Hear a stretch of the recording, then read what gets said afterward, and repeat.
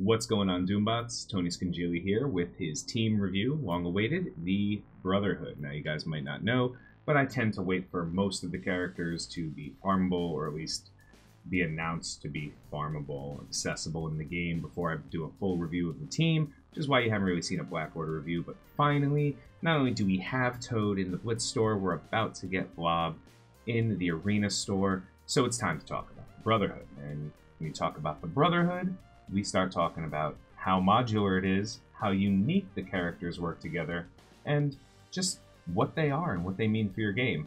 Let's go right into it as we talk about their availability, their accessibility, and just overall, their usability.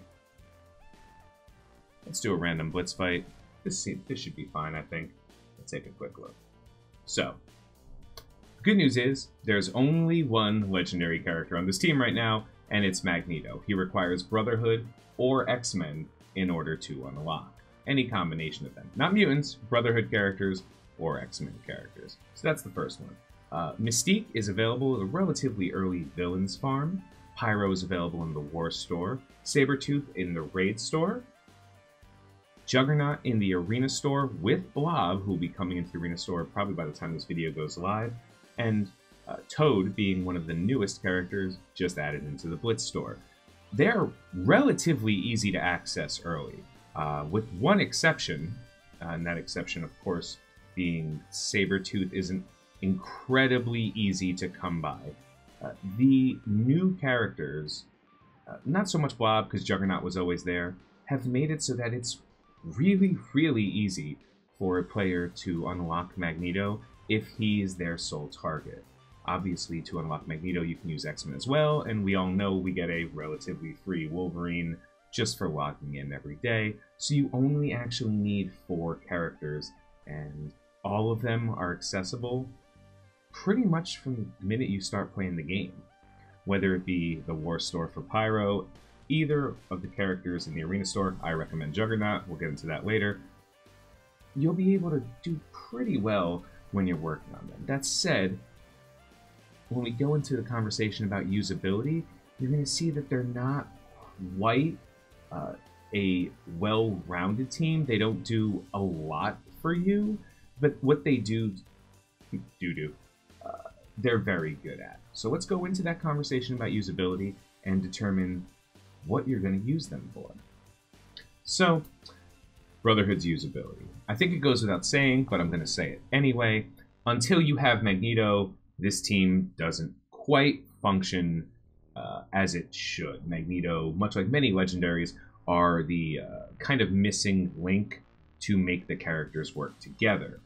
There are no right or wrong characters. There is no right or wrong comp for the team.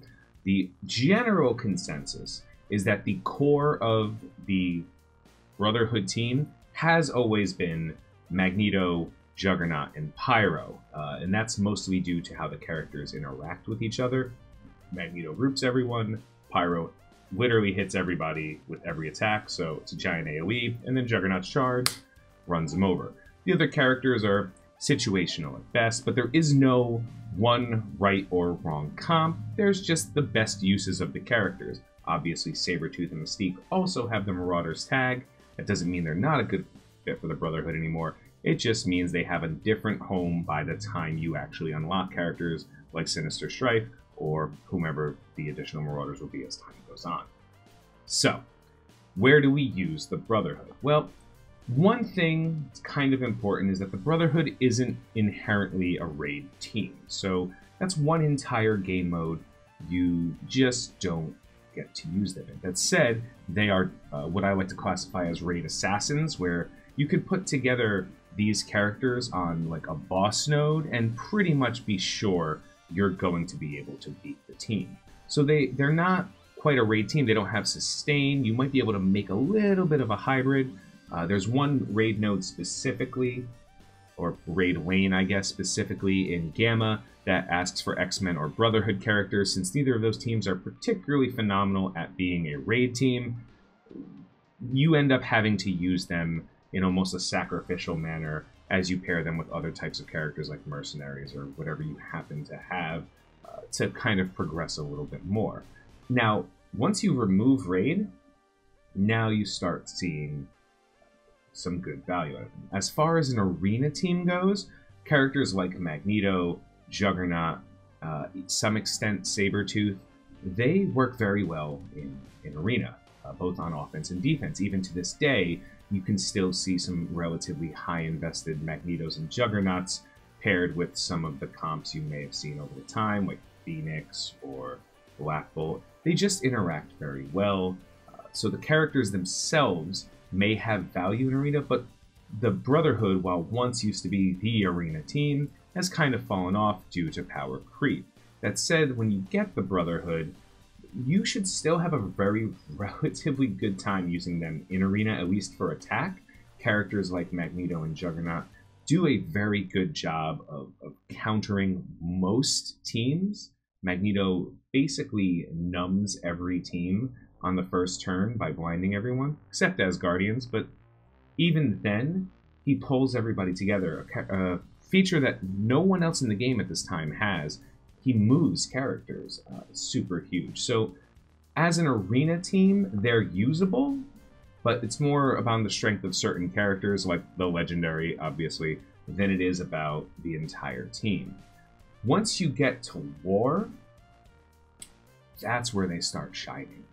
War is where the Brotherhood works the best. The original Brotherhood, being Magneto, Pyro, Juggernaut, and then Sabretooth and Mystique, was widely regarded as the best, one of, if not the best offense team in the game. It was able to beat pretty much any defense based on investment in a punch-up. They were just really good at that. They had the depth. It wasn't until Coulson and S.H.I.E.L.D., which was their original design, was to be able to counter S.H.I.E.L.D., it wasn't until Coulson and S.H.I.E.L.D. that they kind of lost a step. And when Blob and Toad came out, that gave them back that little bit extra. So, like I said, regardless of which characters you put together for the team, as long as the core Magneto, Juggernaut, and Pyro are there, you're going to have an absolutely phenomenal overall experience using them in War. They're very capable of beating quite a few meta teams with moderate investment in certain characters, which we're going to get into when we talk about breakpoints.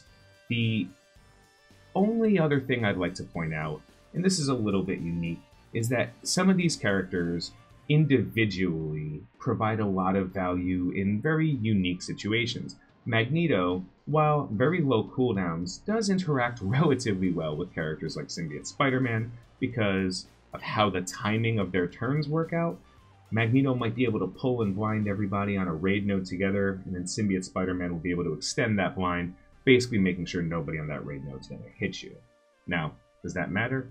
Who knows? Some of these characters like Juggernaut and Sabretooth have some interesting uses in certain game modes like Dark Dimension 2, even Dark Dimension 3, just because they're relatively tanky. They do a pretty decent amount of damage.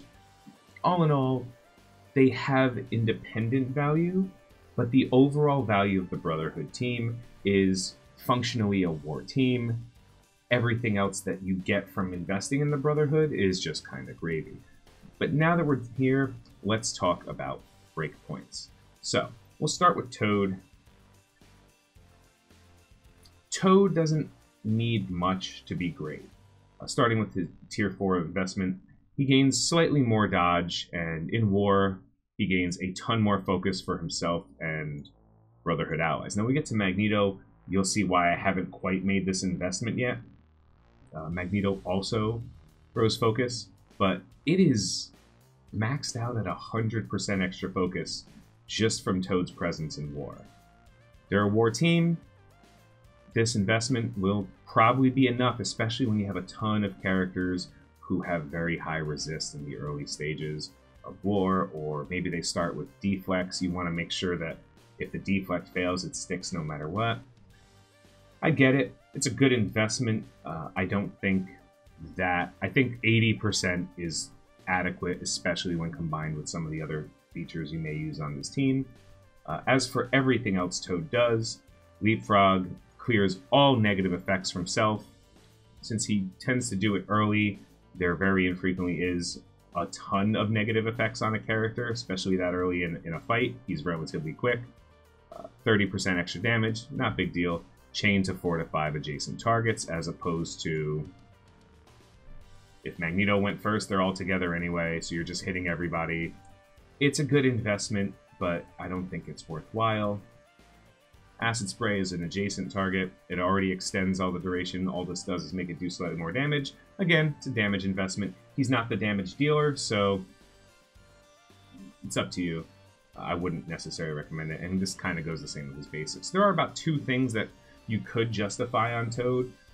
I haven't found the need for them. My team is very capable of beating the teams it's supposed to anyway, but you might. So, moving to Mystique. Mystique is kind of strange. Mystique is incredibly good at doing very specific things sometimes. Starting with Subterfuge, a lot of text, right? It's going to take a while. I don't see a reason why we ever need to put tier 4s in this. The always assist on non-attack abilities, that's actually more of a Marauders thing than a Brotherhood thing, because the Marauders do have a handful of more non-attack abilities than the Brotherhood. As a matter of fact, I don't believe the Brotherhood has anything but 1 non-attack ability, and that's Juggernaut's Taunt. So for the Brotherhood team, the evade is not that important, and the always assist on non-attack abilities, also not that important. So for the Brotherhood's case, not there. But everything else, on spawn, 50% chance to gain evade, cool, 1000% resistance to bleed, whatever. On non-clone Magneto or Mr. Sinister, oh god, I can't even read this. There's so much text on this. Basically, she works with both teams. She's a little bit better with Sinister. She's a lot better with Magneto and Sinister. There's almost no situations you'd like to use both of them together, unless you're having fun with something, so don't worry about this tier 4. Shapeshifter.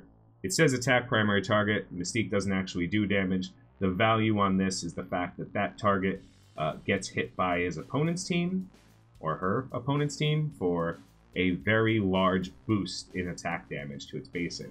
A lot of times you'll see if someone has a Black Bolt, especially on Arena, and Mystique gets lucky and rolls the dice correctly in the 1 and 4, Black Bolt targets that character, Bob's your uncle, that character's dead, can't be rezzed. Super fun, right?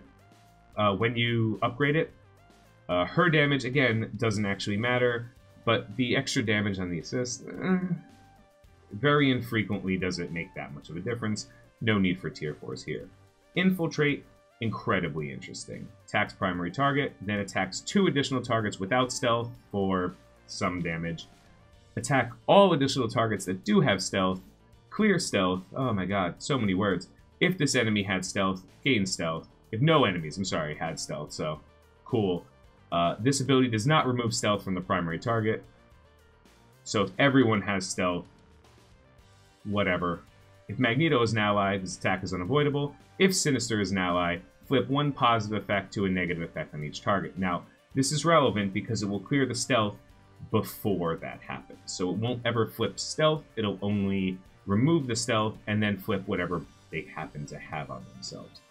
When you tier 4 it, it attacks 3 additional targets that don't have stealth. More or less, it's kind of an arrayed ability. Like, you'll just hit everybody, more or less. If Mr. Sinister is an ally, flip 2 positive effects. Again, this is a Marauders upgrade, not a Brotherhood upgrade. Don't need it if you're going to use them on the team together. Shouldn't be an issue. Mimic Strike. This is kind of her major thing. She doesn't do a lot of damage. It's really about the fact that she copies positive effects with every hit. And if this is present, if Magneto's present, it's 3 positive effects per hit. Kind of huge. And of course, if Magneto is an ally, it's all positive effects per hit. This could be a lot of heal stacks. I've seen it. I've hit a Luke Cage and copied his heal stacks multiple times. Now, whether or not this matters, that's up to you. I don't think it's personally worth it. I think that the core of the team is going to do fine without it, but unlike the other ones, this is truly a Brotherhood investment over a Marauders investment, so you can do it, but I wouldn't necessarily recommend it. Pyro's great. That's it. Pyro already gains extra focus, so his base focus is 20% extra. Whenever he's attacked, he gains speed bar. You can gain a little bit more speed bar and a little bit extra focus with tier 4s, which might be relevant to you. He might need that extra speed bar because he might be super squishy, because he is super squishy. If Magneto's an ally, when an enemy drops below 50% health, apply heal block. Not necessary, but, you know, in case you're just needing a little bit more, not survivability necessarily, but speed for AoEs that might happen to hit him, this could add up. That said, he's very squishy. Usually, if he's taking that many hits, it's not going to be like that one less hit killed him. Like, he was going to die anyway. So, for me, never really worth it. Fire crafting, ready on turn 2, so it's not immediately going to happen. Its damage, there are no major bleeds, but if Magneto's an ally, it extends the bleeds by a duration of 1. The 2-turn disrupt might be relevant, but it's very infrequent that when the Brotherhood gets going, turns last much longer than 2 turns anyway, so meh. Also, a lot of Pyro's damage is backloaded with his bleed stacks, which is why he has very high damage stat, but a very low multiplier when this happens. So I've seen cases for this, maybe not so much anymore, but it's still useful. Pyrotechnics. This is the one that I tier 4'd the day I got Pyro. It's kind of worth it. More or less the difference between the two is how many bleed stacks, and more importantly, the percentage damage of the bleed stacks. Bleed stacks get stronger the higher the tier level of the ability that places them. I believe it's 135 or 155%. I don't actually remember the specific number. All I know is it's the maximum amount. And since Pyro's most damage is backloaded on bleed stacks, like a lot of the symbiotes are, or characters like Graviton, that's where you get a lot of the value. So you attack the primary target and adjacent targets, which, if Magneto pulled them together, is everybody, for 180% damage. They get 2 bleed for 2 turns, then you clear 2 positive effects from each target. That's relevant because it won't apply the bleed stacks if the characters had immunity, but it will remove the immunity pretty much no matter what, as long as it's there. If Magneto is an ally, clear all positive effects from each target. Kind of goes the same way. The bleed stacks might not stick if the character has them. It's just basically in how it times out. But all in all, this is the most damage Pyro is going to do for the most part. So this is a tier 4 that I found was very useful, and I haven't regretted since. Basic. By the time you're using Pyro's basic, if you haven't won yet, you're probably not gonna. So I'm not doing an extra 30% damage. The good news is it is another adjacency attack, so he is hitting a lot of people. You'll get a little bit of value out of it. It's just not much. Pyro's kind of self-contained. No questions here. Blob. Blob's really, really strange. Blob, in order to counter certain teams, needs to have high enough offense. Now, the note is here. On spawn, he gains offense up for 2 turns. The purpose of that is not that he does damage. It's to make sure characters that target high offense, like just off the top of my head, Coulson has an attack that targets the highest damage. Cyclops has an attack that affects the highest damage. Some of the Mercs, the Taskmaster. So this entire point of that offense up is to make his damage stat gain an extra 50%. You know, that's all offense up does. You get 50% extra attack. His damage stat goes up. By definition, he will have the highest damage. When a Brotherhood ally drops below 50% health, gain taunt. This is a reflexive taunt. That is a beautiful thing on a team where your tank is actually a damage dealer in Juggernaut, so he actually can survive that well. On enemy turn, apply 1 deflect up to a maximum of 3 to adjacent allies.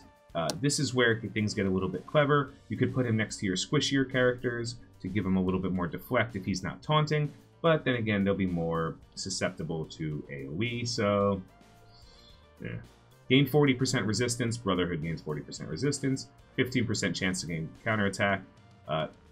15% chance per Brotherhood ally. Now, the only reason to invest in this is if you want him counterattacking every time. The extra resistance is good, but not necessary. It's this. It's what he wanted to be 25 per Brotherhood ally. Obviously, on a team of 4 Brotherhood characters, he will have a 100% chance to counterattack. And if you really track it, if he starts on his own with 25, he only needs 3 other Brotherhood characters. It's close enough that it's not quite worth it, but if you want to make sure, that's how you do it.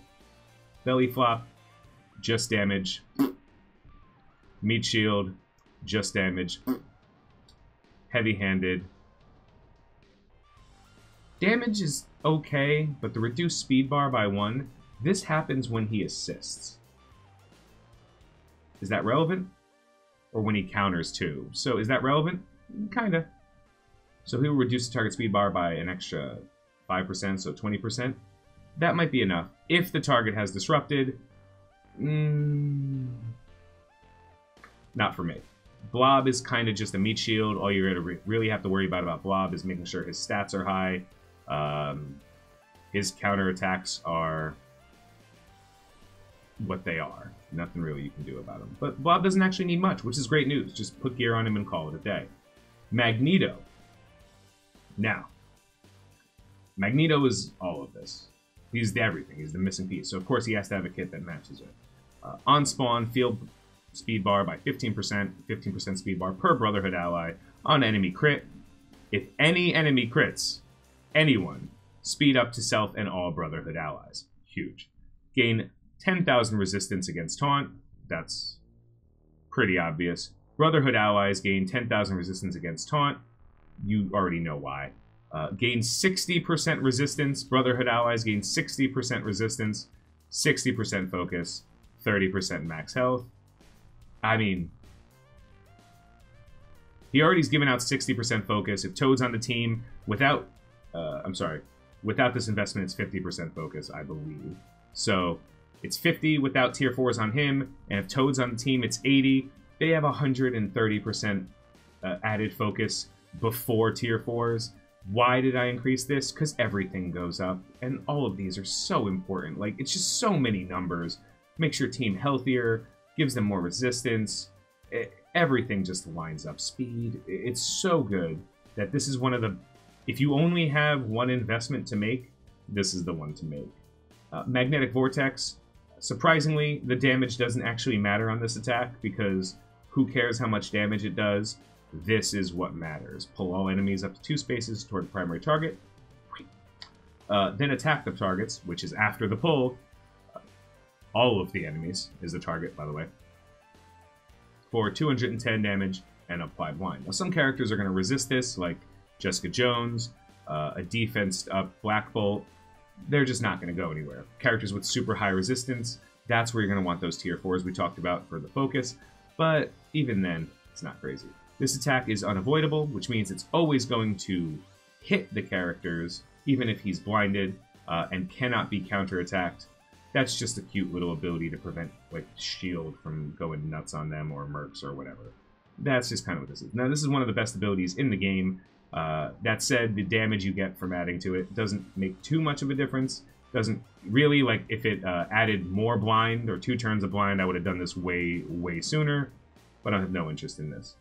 Polarized Beam. This was kind of a flex choice I made a while ago. It increased the amount of damage by like 30%, and then it removed all positive effects on the target. Now, again, pay really close attention to the wording. Deals damage, plus piercing damage, apply disrupted, apply slow, remove all positive effects. This is the order of operations, so if you try to remove all positive effects, 2 things to note. The first, if they have immunity, there's a chance none of it happens. The second, all of these disrupteds and slows, remove positive effects, they all go through a resistance check. So even though it says it does it, and I thought that when it said this attack is unavoidable, it meant it couldn't be resisted, I was wrong. It was a long time ago. Magneto came out in the first year. We didn't know better. This is what we thought. We found out. That's not how it works. That said, it's still a phenomenal ability, and it's really good in fights where you don't necessarily want to use Magneto's ult on turn 1, where there's maybe a better time to pull everybody up, like maybe against the Asgardians, if you know that pulling them together is not going to matter too much, but you really want to make sure Sif isn't, going to taunt on turn. This is where this ability comes in. It's a very useful ability. It's also pretty decent damage. I think it's one of his best damaging attacks, but that is what it is.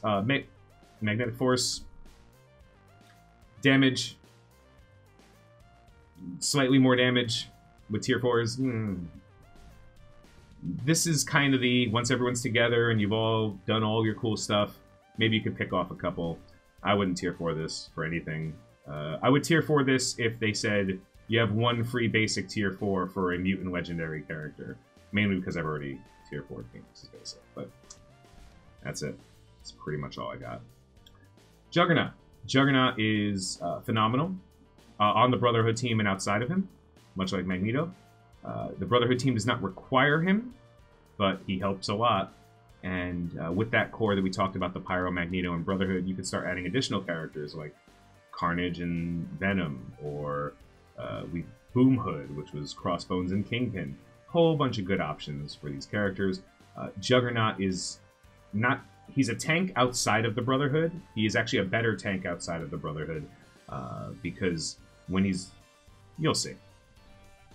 On turn, gain charge up to a maximum of 4. On spawn, clear all but 1 stack of charge. If any charge were cleared, fill speed bar by 40%. It's not 40% per charge, but that's cool. If Magneto is an ally, when an enemy attacks him, fill speed bar by 15% for this character and all protector allies. Now, I don't know about you, but when I have my tank taunting, I don't want him to go faster. I want him to go slower and take the damage. So when he's on the Brotherhood team, he's not so much a tank, so much as he's the battering ram that you use to clear everybody once they've been pulled together.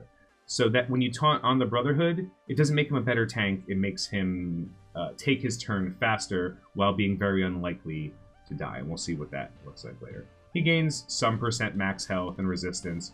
He already has a ridiculous amount of resistance when he has immunity, which means it's really hard to strip the buffs off him. He also has a ridiculous resistance against stun, just on his own, very hard to stun juggernauts. He gains a little bit more resistance just on his own with this, and if Magneto is an ally, he gets slightly more turn meter, which will help the combo go a little bit faster. None of this is worth investing in. Crushing Charge, attack primary and adjacent targets for 300, and I believe it's 320 before tier 4s, so 380 here is like 60% increase. Damage is increased by 80% per charge. The reason I tier 4'd this a long time ago was because that tier 4 investment was basically like adding another charge. So he did more or less the same amount of damage at 3 charges that he used to have to wait an extra turn, have 4 charges to do, and that was usually good enough for arena fights. Now, he just happens to do a lot. I wouldn't necessarily recommend tier 4'ing this, unless you really like Juggernaut, or you're using him for some absolutely crazy thing like Dark Dimension, maybe. But other than that, this is kind of an investment that's... I don't regret it. It helped a lot when I used it, but I don't need it anymore. Immovable Object is his taunt. Gain taunt, defense up for 2 turns, immunity, death proof, regeneration. With tier 4s, he gains 2 regeneration. No, he doesn't, because you're not tier 4'ing this. Because if the Juggernaut taunts, it's because he's going to ult. The fact that he gains taunt for 2 turns still doesn't make him a tank. It means that he's going to have taunt for 2 turns, he's going to take a lot of damage, he's going to take both of those turns really quickly, but after his charge, whoever's left over, he's only going to be able to basic. His basic is awesome though. So I wouldn't necessarily invest in that. It'll help him, but not greatly. Overwhelming Blow. Attack primary target for 250 damage. Gain 1 charge up to a maximum of 4. 80% chance to gain ability energy. Man, I fought myself for almost a year whether or not I tier 4 this. What's the difference between 80% and always? Well, every time he takes a turn, that basic always granting him energy means he's going to be able to taunt and charge again faster. How many situations is that relevant? Honestly, not many. For me, it was only relevant in Dark Dimension 2, as Juggernaut was one of the characters I brought in way back in the day. And even then, 80% chance to gain the ability energy was close enough to 100 that it almost never made a difference. That said, if you're in for a sure thing, and he is a damage dealer, might as well. There are worse investments on this team. This one will be fine. That's it. Juggernaut, just really strong. And then Sabretooth, pay no attention to how strong my Sabretooth is. This is a personal preference. I like Sabretooth. He is cool.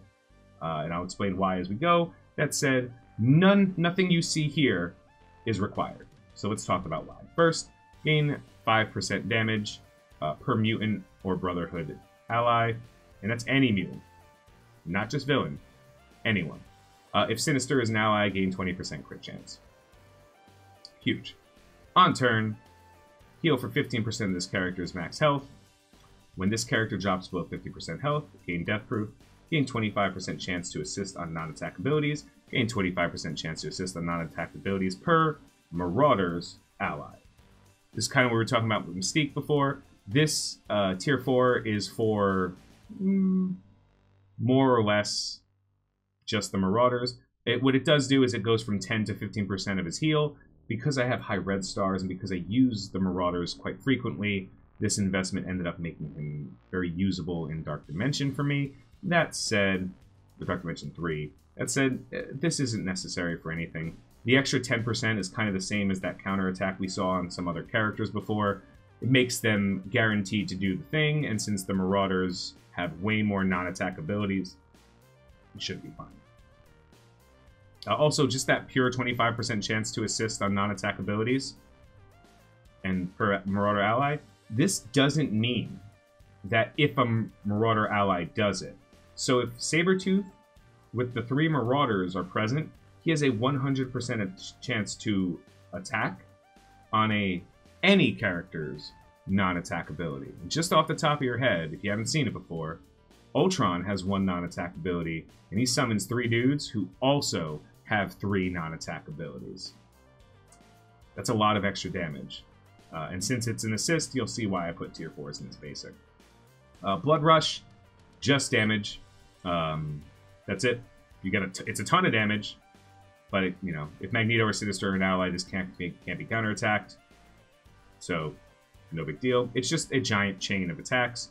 In the Brotherhood team, this team pretty much hits everybody always. And the Marauders, not so much if there's summons or whatever. But he's going to do a lot of damage, so if you want him to do more damage, here it is. Me, never needed it. Thrash. Now, a lot of people think this is a chain attack. It is not. This is an AoE attack. Attack all adjacent targets. That means if all the characters are stealth, he doesn't care. It doesn't follow the same rules as anything else. It just looks like a chain attack, but it is in fact a giant AoE. So, again, this is a ton of damage. It does a ton of damage to taunting targets, if the target has taunt, which is usually his way of kind of breaking through stuff. And it does a little bit of extra damage to primary targets, but again, it's just damage. If I wanted my Sabretooth to have a very large number, I tier 4 these. I don't care. He does everything he needs to do right now. Claw Rake.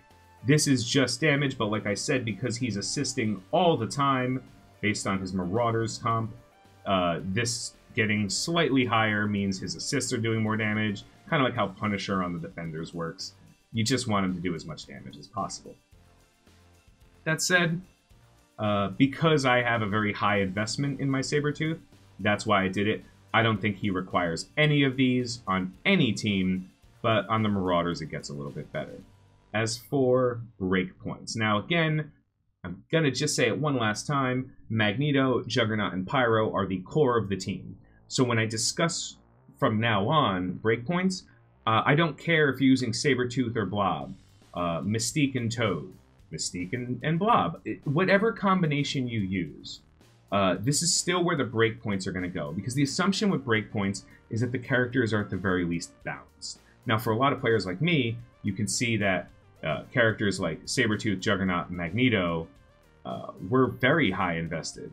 It took a while to get Blob, and Blob's only 4-star to the point where I could use him on the team. Same with Toad. They came at a time after I invested in some of these characters. Breakpoints for this team.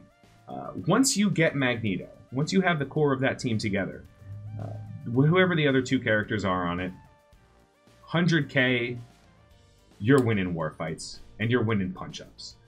What Magneto does for the fights is incredible. And I don't mean hard countering specific teams. 100k, that's 20k each character. That's usually the investment you need in order for them to do what they need to do. 150k as a full team, you probably at 30k each, these characters probably are at least like 6'6", 6'4". You might have a good star count, at least probably 5 stars on a lot of them. Maybe some good reds. You're punching up. You're punching up 50k on war combos. You're officially a war counter team now. Now, there's a difference between the new Brotherhood, Brotherhood 2.0, with Blob and Toad and what they can beat, and then what the original Brotherhood can beat. And it's close, But ultimately, look at them in the same way you look at Fantastic Four. Sure, they have teams that they can hard counter, but also there are teams that they just will beat. You know, if you see a very strong team of a handful of characters like brawlers with CM, the Brotherhood can beat them. You know, they can punch up relatively high. You just have to kind of learn the fight and know how to do it. So the breakpoints for this team is war related, and it's about 150k. Once the team's 150k, you can start feeling confident when using them in war. As the higher they go is the highest level of punch-ups they can do, and usually it's going to take a team to be about 180 to 200k, and that's just in where the investments are going to drop for them to become the official counter team that you hear about. Now, Brotherhood 2.0, which is the Trinity, Blob, and Toad, that team is pretty good at countering Coulson Shield, pretty good at countering the Mercs. Not as great against the Asgardians on that comp, but they can. It's just not as reliable as, or you need a pretty decent investment line in order to punch up against them. The original Brotherhood team, they're kind of like a skeleton key. Just set them and forget them, send them after somebody, and call it a day. So those are the things that you need to know going into it. But once a team's between 180 and 200k, you can honestly say that you see about 100k punch up. It's not a waste of an attack to try to beat that team. It's reasonable that you could. It's still going to be a little bit RNG, but it's reasonable, that kind of thing. Because of that, right? Because this team is really good at war, has uses outside, but not as a team. Just the individual characters, just Magneto and Juggernaut, and obviously Sabretooth and Mystique are phenomenal on two different teams. But that's not what we're doing here. We're not assessing how individual characters matter, we're assessing teams. This team is really good on war. This team itself is acceptable in raids as like an assassin team to take out one node. Because of that, even though I love Magneto, and I love Juggernaut, and I clearly love Sabretooth, I can't in any good conscience give this team anything higher than like an A- rating, which is I think my first minus I've ever given, because I really don't want to give them a B. So listen to that. They're not a B team because of just how good they are at war, and relatively good in arena, but no one's going to make an argument that the full Brotherhood team is the best arena team. And if they are, it's not going to be for long. No one's going to bring a full Brotherhood team into Dark Dimension or a raid and then just go coast to coast without spending a ton of heals. They just don't have that sustainability. So when you look at a team like this, you have to be kind of happy with what you get out of them, but you also have to understand what you're getting out of them, which is a really good raid team with a handful of dabblings in other places. So they're like an A- team. Fun to get, will improve your early game experience by a lot because you get Magneto. He's one of the strongest characters. He gives you a whole new outlook on what you're doing. But ultimately, it's another one of those teams where if you never invest in, it won't kill you. You know, they're not really necessary for much. You actually just kind of accidentally unlock Magneto. That said, I still think getting him early is more important than like focusing on him later. He does lose out a little bit as time goes on, especially with characters like the Asgardians around. That said, that makes it a little bit unfortunate because they are relatively early to farm. He is a relatively easy to access legendary. Just not with the longevity that some of the other teams provide for you. But they are always going to be a good war team, so you got that going for you. Anyway, thanks so much for watching. Have a good night. Have a great day. I've been Tony Scungili, and I'll catch you later.